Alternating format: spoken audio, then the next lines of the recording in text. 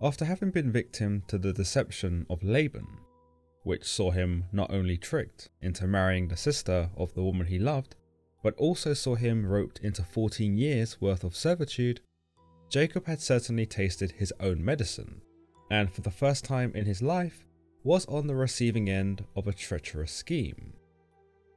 Indeed, he was able to marry Rachel, the woman he truly loved, but now there was also Leah, a woman he had already expressed a lack of interest in. Along with this, the remaining years that he was in debt to Laban were still ahead of him, and whilst the Bible tells us that these flew by because of Jacob's love for Rachel, it was still several years of his life that he was never going to get back. Having 2 wives might have sounded like all fun and games, but when you consider how the Bible describes Leah in comparison to Rachel, telling us she has weak eyes, whereas Rachel had a lovely figure, it might be said that Jacob's attention to Leah was seen as a chore. After all, this was not the woman he loved, and this was not the deal he had originally agreed to. Additionally, it wasn't as if the union between these 3 characters was amicable, and we understand from the Bible that tensions between Leah and Rachel only increased, and the circumstances of their new relationship became a breeding ground for envy, jealousy, and bitterness. But God is seen to take sympathy upon Leah, and we are told that when the Lord saw that she was not loved, he enabled her to conceive, but that Rachel remained childless. It goes to show us that Leah was unfairly judged by her appearance, and despite going on with Laban's deception, probably on the account that she was forced to, she was mostly innocent. God recognized this, and so, as a means to make up for such poor treatment, he enabled her to have children, something that was a great honor at the time, and certainly an honor for Leah, who would be carrying the child descended from the great Isaac and Abraham, to whom the covenant was granted. It might also be said that as the Bible tells us that Rachel remained childless, God was teaching Rachel a lesson, for there may have been a certain haughtiness or conceit expressed by Rachel towards her sister, given that she was the more physically beautiful one and the one that Jacob had chosen. The Bible continues to tell us, Leah became pregnant and gave birth to a son. She named him Reuben, for she said, "It is because the Lord has seen my misery. Surely my husband will love me now." Here we are introduced to Jacob's first son, Reuben, though the focus of the passage is mainly fixed on Leah, who confirms that she was miserable, and that God must have felt her pain, hence why he rewarded her with a child. But almost touchingly, Leah still pines for Jacob, who we gather holds unrequited love for. He does not return her affections, and probably did not look at her in the same way he looked at Rachel. Yet she lives in hope that having delivered him a child, a son no less, he would start to love her. It's interesting to note though, that despite desiring Rachel more, Jacob still does sleep with Leah, suggesting that Jacob wasn't that turned off by her, or perhaps, more logically, that he was fulfilling his obligation as a husband, and didn't want Leah to tell her father that she was being neglected. If she did, then Jacob may have believed that Laban would punish him, given that in that instance, he would have had motive. With this, Jacob laying with Leah could be seen as more of a legal obligation, a courtesy, and ultimately a chore. But God certainly does recognize Leah's continued pain, and we understand that despite producing Reuben for Jacob, he still does not love her any more than before. So God allowed Leah to carry another child, and the Bible tells us, she conceived again, and when she gave birth to a son, she said, "Because the Lord heard that I am not loved, he gave me this one too." So she named him Simeon. Leah continues to recognize that Jacob does not love her, and there is a feeling of acceptance in her words. She she's not satisfied with the reality that her husband loves her sister more, but she seems to almost come to terms with it, or at least admit it openly, that it doesn't hurt her as much. There is no doubt that she still has feelings for Jacob, and as we see later on, she definitely still wants him to love her. But with the birth of her second child, Simeon becomes a great comfort to her, and perhaps even a justification of her pain. In other words, she must have been suffering. Otherwise, why would God have blessed her with a second child when her sister remained childless? The Bible continues that, again she conceived, and when she gave birth to a son, she said, "Now at last my husband will become attached to me, because I have borne him 3 sons." So he was named Levi. Levi is the 3rd child born to Jacob, and we can see here that as this is the 3rd son, Leah still had some hope that Jacob will become attached to her. It's hard to fault her thinking, and we come to sympathize more with Leah in the same way God does, for in birthing 3 children, she has already gone above and beyond the efforts made by Rachel. One might argue that she gives Jacob the gift of life 3 times, and is the only one responsible for making him a father in the first place. So surely on this 3rd occasion, Jacob had to give her something, right? Wrong. In fact, Leah ends up conceiving a 4th time, where the Bible tells us she conceived again, and when she gave birth to a son, she said, "This time I will praise the Lord." So she named him Judah. Then she stopped having children. At this point, the birth of Judah is a turning point for Leah, for we see that no longer does she express hope that Jacob will acknowledge her. Instead, she appears tired of his rejection, and instead offers her praise and gratitude up to God.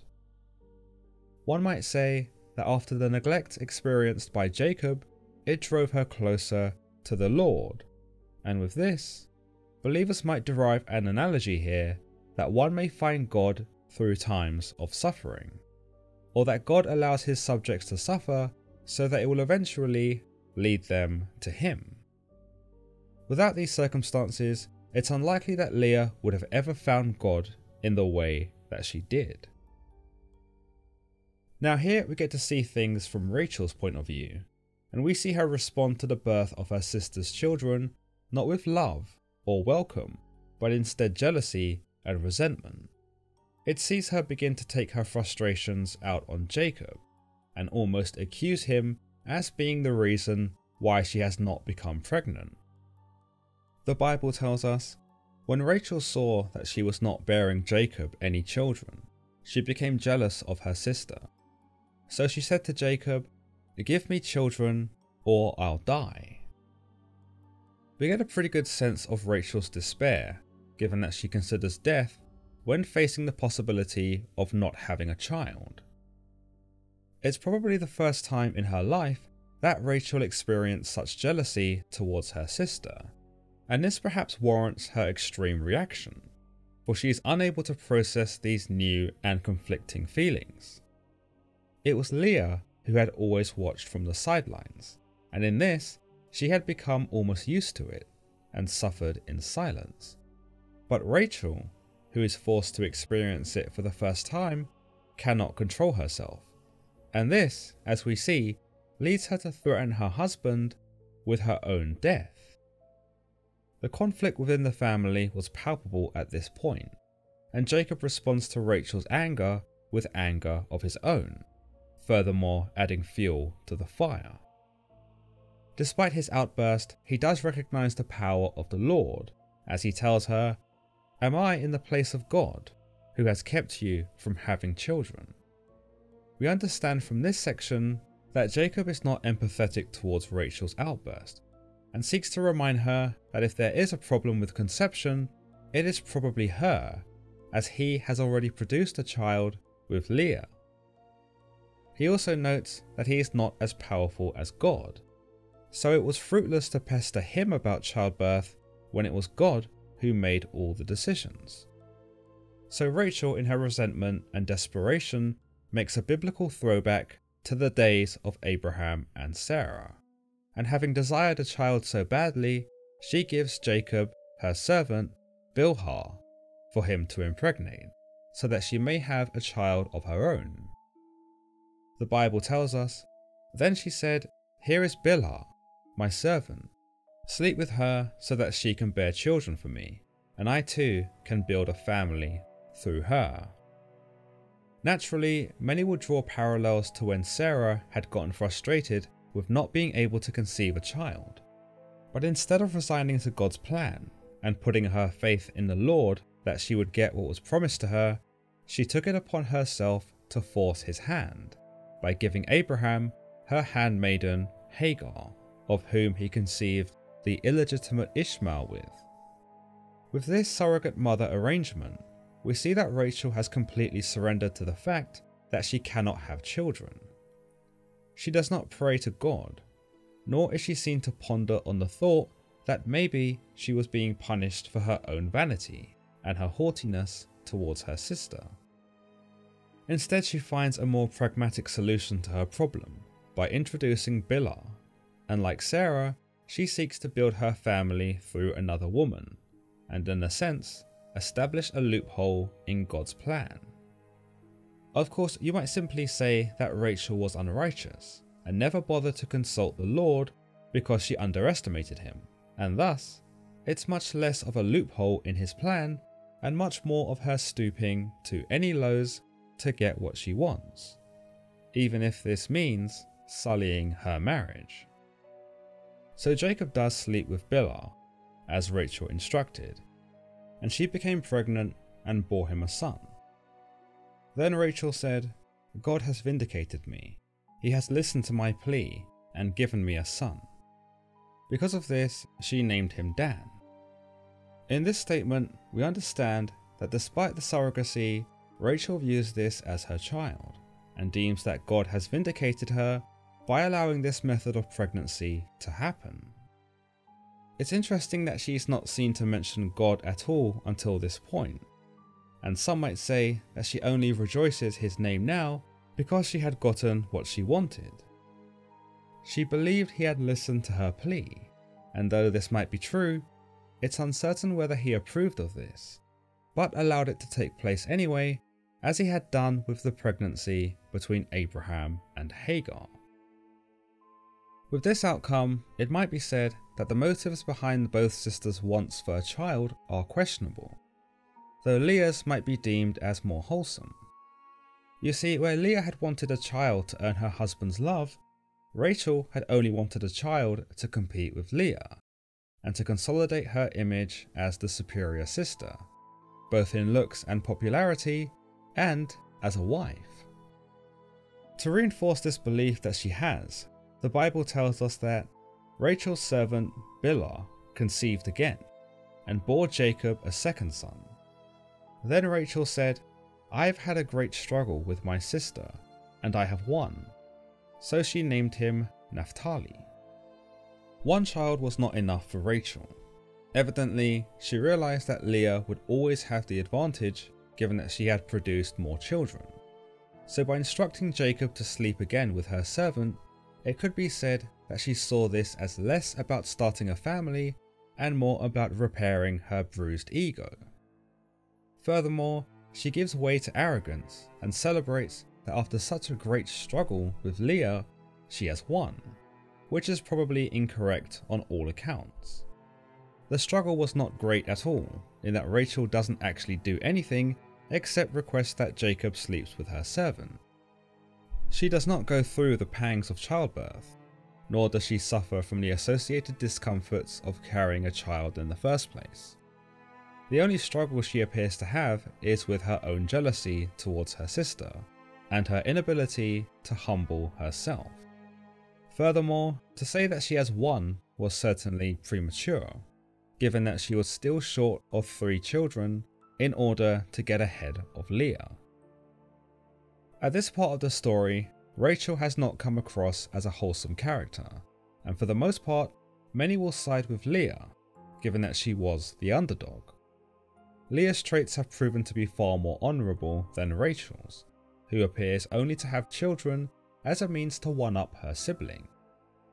But in the next section, we see Leah's fall from grace, as she begins to play the very same game against Rachel. Now, we know that Leah had stopped having children after her 4th child, and perhaps, on some level, she knew she would not be able to have another child, or perhaps no longer wished to, having delivered 4 already.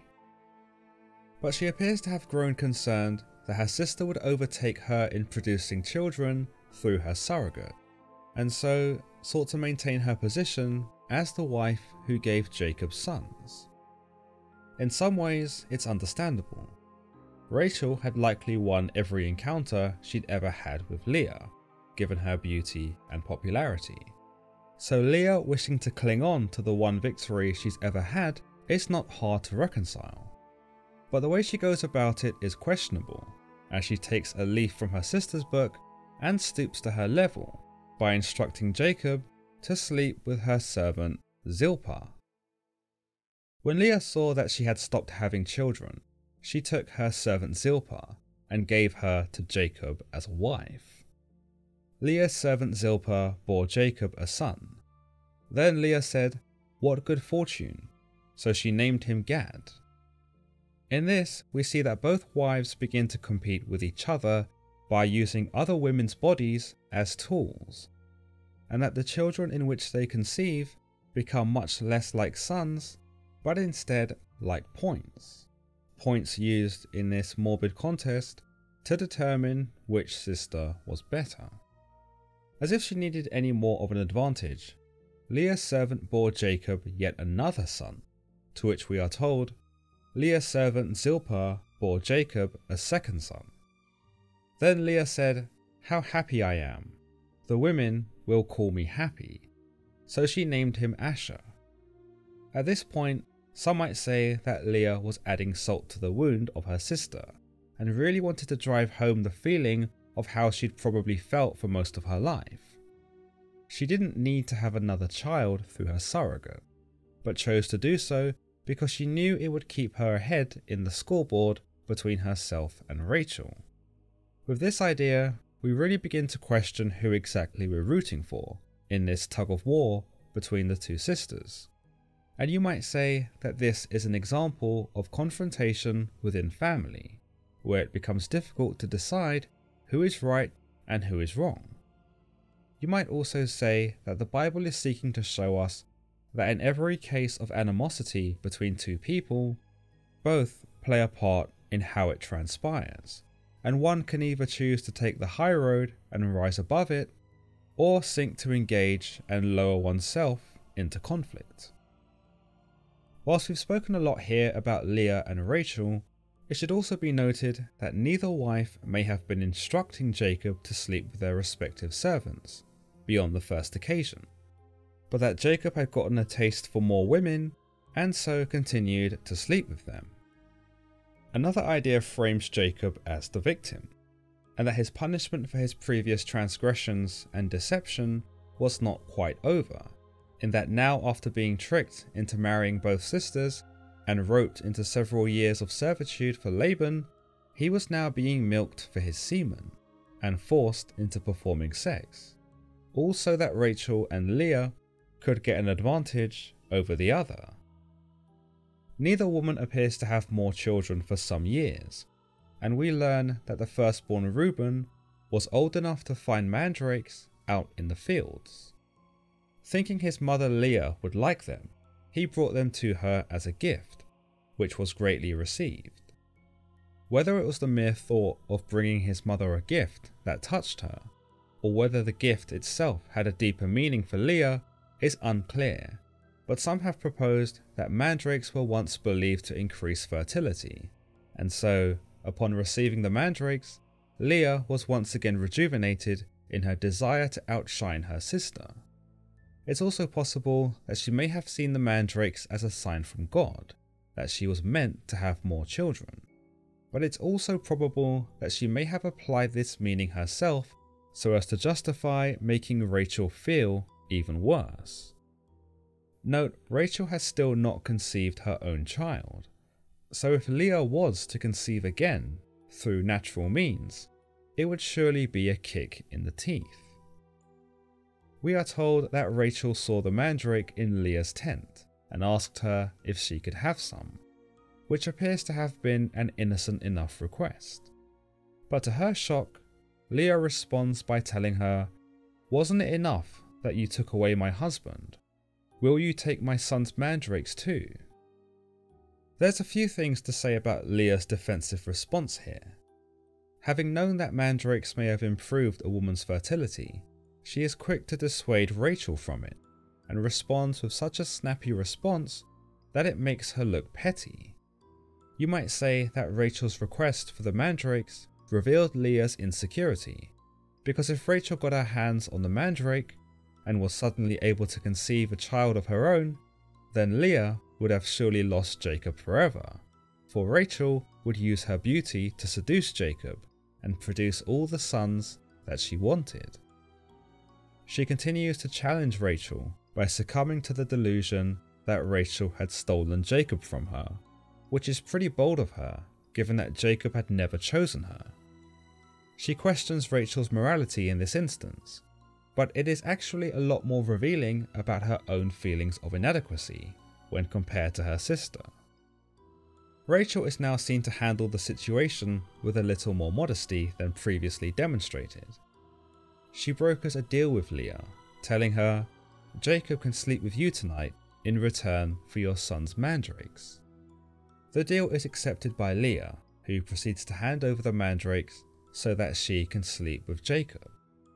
Whilst it is not clear, it seems that Leah requires permission from Rachel in order to sleep with Jacob here, or that perhaps the sisters would take it in turns to sleep with Jacob. By relinquishing the mandrakes, Leah gets to spend the night with her husband once again, but of course, at the sacrifice of the mandrakes. It's interesting that upon approaching Jacob to tell him of the arrangement, she does not talk to her husband like he is even a person. She treats him very much like a servant, telling him, "You must sleep with me. I have hired you with my son's mandrakes." Once more, we get the idea that Jacob is something of a victim here. He's not even allowed to decide whether he agrees to basically being pimped out by his wives, and does not appear to challenge the decision that both sisters have made. Now, you might say that this was representative of Jacob's acquiescence, and at this point he didn't mind sleeping with either sister, and so wasn't really affected. But other ideas suggest that Jacob was taken advantage of, in that he had no say in the matter. Notice, Leah even tells him that she has hired him, making him seem much less like a husband and a family member, but more like a servant, perhaps just as Laban had. But clearly, God didn't see it this way, as he continues to reward Leah with yet another child, Jacob's fifth son, Isaac. The Bible tells us, in fact, God listened to Leah, and she became pregnant and bore Jacob a fifth son. Then Leah said, "God has rewarded me for giving my servant to my husband." So she named him Isaac. Now, it may have been a bit supercilious for Leah to assume that God was on her side, and that he had condoned her orchestration of Jacob sleeping with her servant. But given that the Bible tells us that God had listened to Leah, I suppose one might be correct in assuming that Leah speaks truly. This is only further substantiated when, yep, you guessed it, Leah conceives again. The Bible tells us, Leah conceived again, and bore Jacob a sixth son. Then Leah said, "God has presented me with a precious gift. This time my husband will treat me with honor, because I have borne him 6 sons." So she named him Zebulun. Here we see Leah come to adopt a new perspective, and some might argue that she does not wish to have Jacob's love in this moment, but more importantly, his respect. She declares that having produced a total of 6 sons by herself, the very least he could do was honor her, and in that capacity acknowledge her determination and struggle, and hold these virtues in the same regard that he held Rachel because of her beauty. Believe it or not, Leah goes and has one more child with Jacob, a daughter named Dinah. Finally, after her own years as suffering as the number 2 sister in terms of raising a family, God finally remembers Rachel, and he enables her to conceive without the use of a surrogate. The Bible tells us, she became pregnant and gave birth to a son, and said, God has taken away my disgrace. She named him Joseph. Here we see that Rachel is able to recognize her own behavior and understand it to be disgraceful. By owning her previous transgressions and admitting where she had been impious and bitter, it shows us that Rachel did experience some considerable growth. This might be warranted by the fact that God does enable her to conceive, and whilst she had not admitted it beforehand, God may have known that she had really changed, and that having experienced the elements of her sister's life, she no longer took her own blessings for granted, nor held them over her sister's head.